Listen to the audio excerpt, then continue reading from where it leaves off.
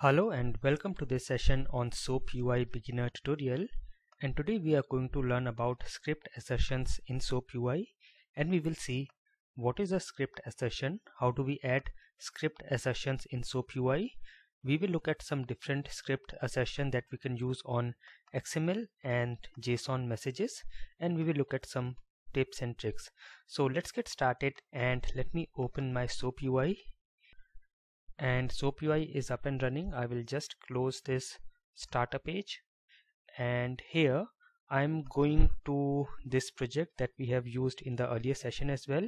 Here I have added a test suite, and inside the test suite I have already added a test case assertions, and there are two requests. One is a SOAP request and other one is a REST request here.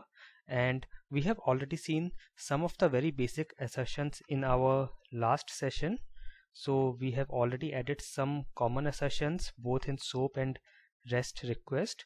So now we have to go with script assertion today. So here, if you go to assertions tab below here and then go to this plus icon, click here, and in the script section you have script assertion, so you can add it from here. However, to have script assertion work, you should always first run your request, and the reason you should run your request is because, let me just go back to my notes, and I have already added some notes here. So script assertion works on the last response received in SoapUI, and it works with a message exchange object. I will let you know in a moment what is message exchange. However, we have to have some request executed before we go to script assertion. So what I will do is I will just run this SOAP request, and it is executed.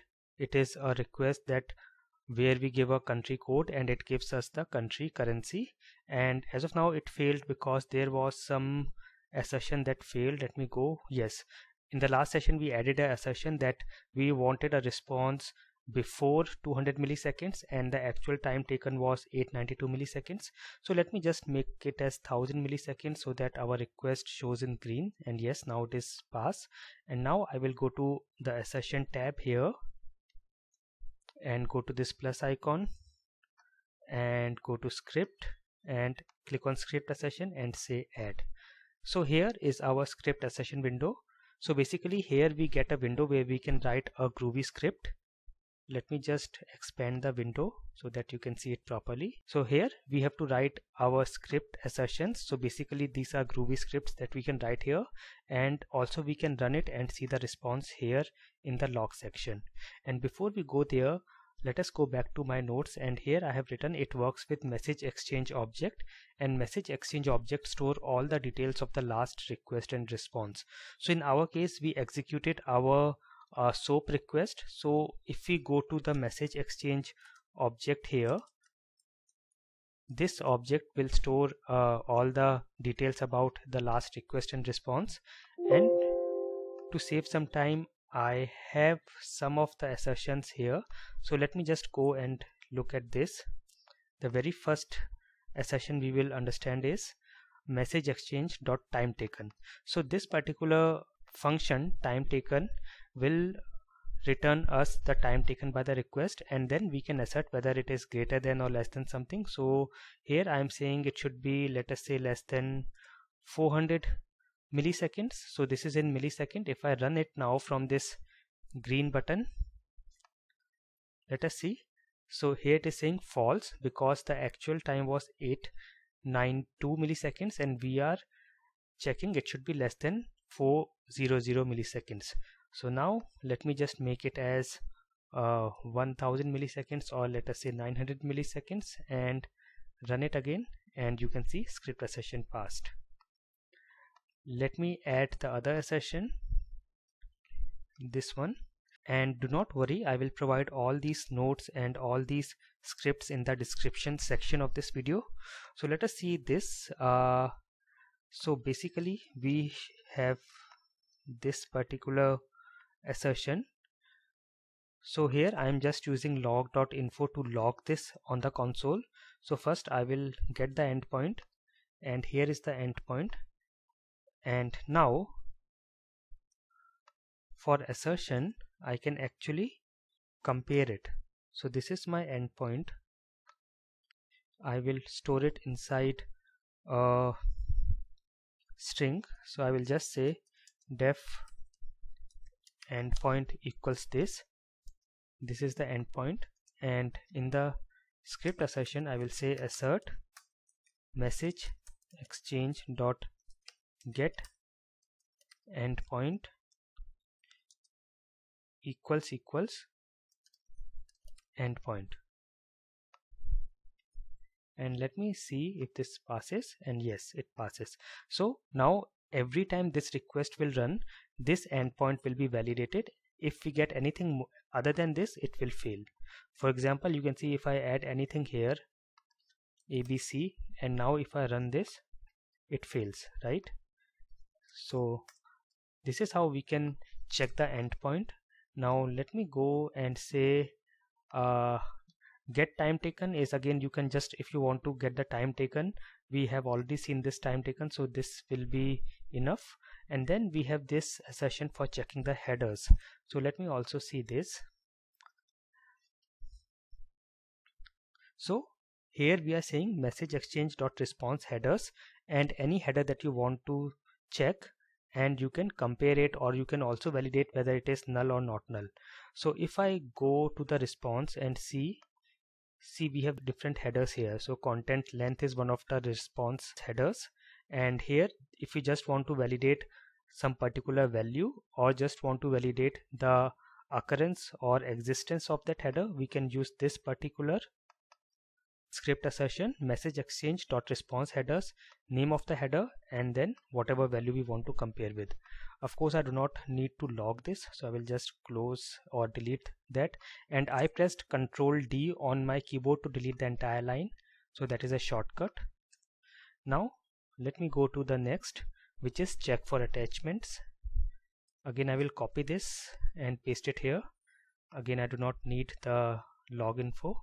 You can use log.info if you want to, while you are creating the assertions, if you want to log and see something, so that it will be logged here in the console, and then you can create your assertions, and then you can remove or comment out the log statements. So here I am saying messageExchange.responseAttachments.length. So I am saying that this response should not have any attachments. In case there is any attachment, you can give the number here. So this is how you can check the attachments in the response. And then here is something very important. Here we are exactly checking the values in the response message, or the notes or the data in the response. So here what we are saying is we are using Groovy utils, and this is one of the classes in SoapUI inside Groovy. So this is something you have to use. This is by default. And then I'm saying request holder Groovy utils.getXML holder messageExchange.requestContent. So this request holder will contain the request message now. Similarly, for response holder, I am saying Groovy utils.getXML holder in the brackets messageExchange.responseContent. So with messageExchange.responseContent, I will get the response message, and I am storing it in the response holder, and then I am going to get the value for some particular node. So if I go to my response, you can see, let me just minimize this and show you the response. Let me expand this window, and yes, you can see this is my response. And here in this response I have a name by rupees. So this is the currency name, and the tag is, or node is, m:\s name, and this node is inside m:\country currency result. So I will create the XPath, and also in the last session we have already seen how to create XPath and JSON path. So for this I will go to script assertion, and I can say response holder dot get node value, and this is my path. So I want to get the node value from this m_s name, and I am storing it into some reference variable. So I can say this is currency name, and now I am asserting. So now actually I have already stored this, so I do not need this. I can just say currency name equals rupees, and let me run this. and it passes. If there is something else, for example, I am saying currency name should be equal to something else, it should fail. And yes, you can see this is failed. Okay. And of course I am not using anything with the request. I'm not doing anything with the request, so even if I comment out the request portion, it should work fine. And yes, it is working fine. Okay. Let me go back to my notes. So this is a script you can use to just get the XML message, so to get the XML out of the response. So you can just use it. If I do log.info and resp, this is the variable where I have stored this response, and run this. So you can see it will just print out the entire SOAP response or the XML response. So this is something you can use if you want, and maybe with the scripting you might want to do some more assertions with this response. So this is something will be very handy and useful. Now if you see, most of the assertions we have done are common to both XML and JSON, and there are some assertions that we did only for an XML response. Now if I just close this, and we have seen all our assertions have passed, and now there are some assertions that we can do on a response in case you are getting a JSON response. So in my case, I have a REST request. If I run this, it probably fetches a JSON response, and yes, you can see it has no XML content, but I go to JSON and there is a JSON response. So basically this is get country by name. If I say here country name, I am saying Taiwan. I am getting all the details of Taiwan here, like the capital, the country, the region, right? So now here for a JSON response, let us go again to our scripts. Click on this plus icon and go to Script Assertion, add, and again we have got a window to create our script assertions. And here let me expand it a little.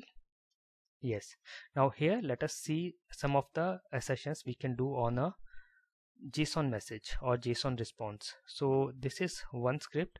So the very first thing is you will have to import groovy.json slurper, and this will be used to get the JSON response or fetch the JSON response. So we say response message, again we are using message exchange object response content. This will fetch the response content in a variable called response message here, and then using the JSON slurper class we are passing the text, which is this response message, this one, right? And we are storing it in a JSON variable, so any variable name you can give here. And now we have our response message in this variable, and now we can do the other assertions. For example, this is one assertion for nodes or the node values, and here I am saying, so see, now JSON variable has the entire response, and with JSON dot you can actually get any node inside the message. So for example, here if you see capital, and capital, I can see this is one of the parent nodes. It is not a nested node, so I can directly say JSON.capital, and I can say toString, and I am validating that it is not equal to null. And again I am in the next assertion I am validating name.toString should be equal to Taiwan. So here if you see name, I am validating it should be equal to Taiwan, and let me run this, and this is passing, right? If I use any other thing here or in the response, if I get anything else, it will fail, and you can see the failure. So every time I run the request, I am expecting these values to be present.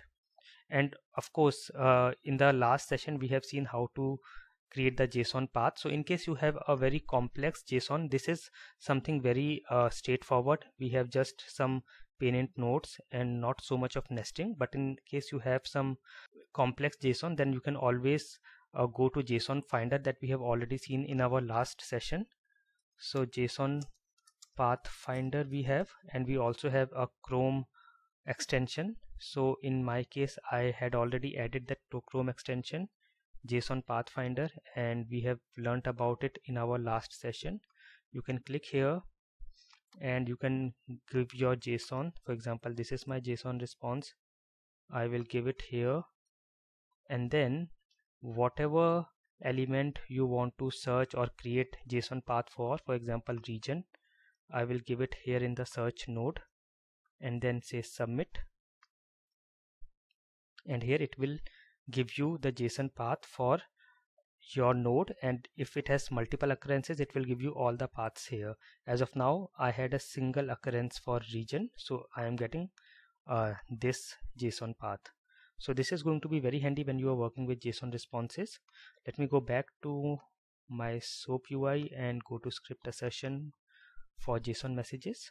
So here is how you can assert the node values in case of JSON messages, and there are these assertions, and there are actually these scripts that you can use and will be very handy.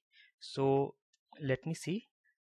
Yes, so this script messageExchange.modelItem.testStep.name is to get the name of the test step.